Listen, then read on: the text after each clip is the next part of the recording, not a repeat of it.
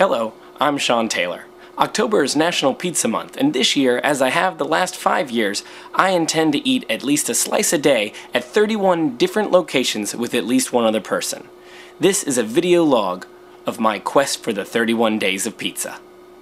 Today is day 20, October 20th of Pizza Month 2007, and I am going to Una Pizza Napoletana, which is located on 12th Street between 1st and 2nd Avenue.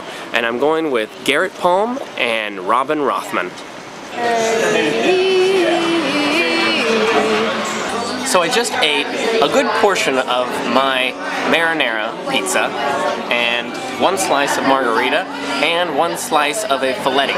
Those are 3 of the 4 options here at Una Pizza Napoletana, and they're all very good options.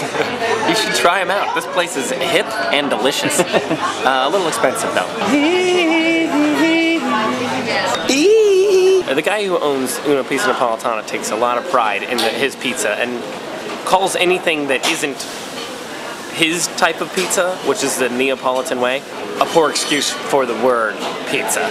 So it even says it on the menus. It's like a really high quality pizzeria. It's just like you pay a little more, but you get a lot more quality in the pie. And it is in the tradition of Naples pizza. Make sure you get there early though, because they stop serving if they run out of dough. So be aware. Also be aware that it's cash only, and since it's expensive pizza, bring a lot of it.